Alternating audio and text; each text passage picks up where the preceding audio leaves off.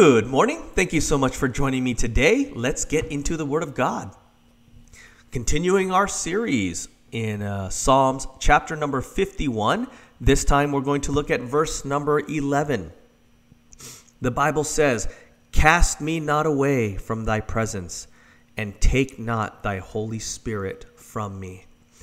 This is such a touching, very special verse here. That David, by inspiration of the Holy Ghost, has written down for us to read.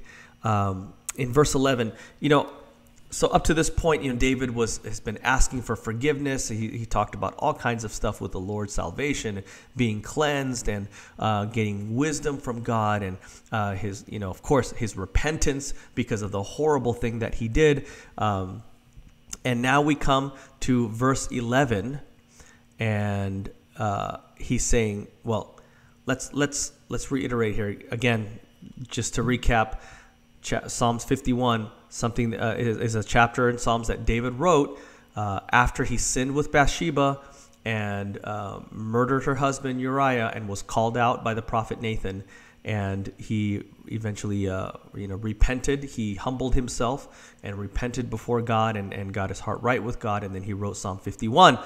And so many of the verses we've already read, was basically his repentance and, begging God for forgiveness. And now, verse 11, he says, "Cast me not away from thy presence." David is saying, I just, in addition to your forgiveness, in addition to, just getting my heart right with you, God, I want to be close to you. He said, don't cast me from your presence. I just want to know that you're there. And I am very, very blessed to have 4 children who act like that with both myself and my wife. All of my children they love to be around us, and I'm so thankful. Even my 2 teenagers, love to just be around us. And that's something that's just so special to me.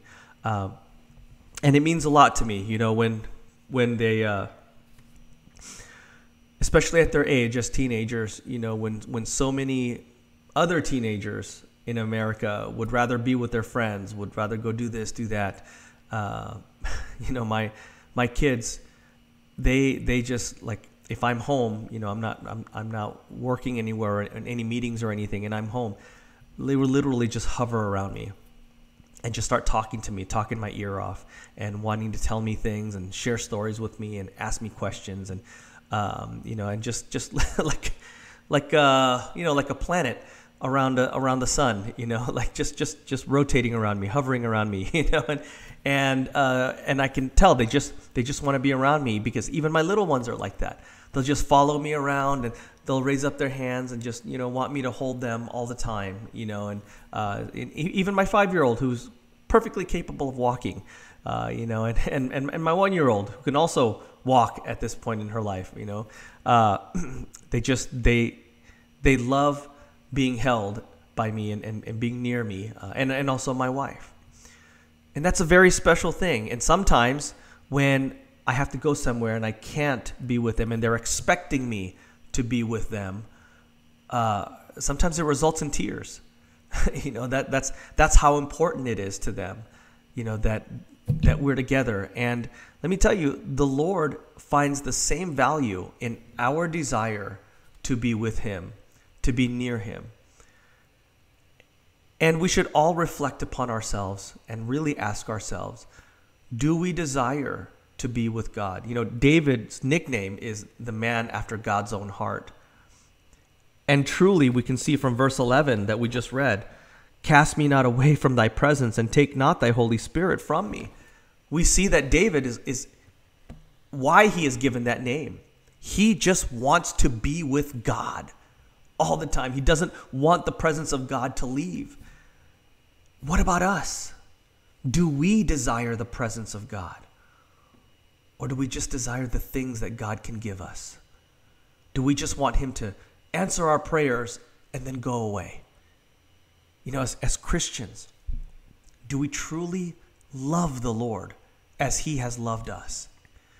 Do we seek his presence? I think that warrants some self-reflection upon all of us, especially myself.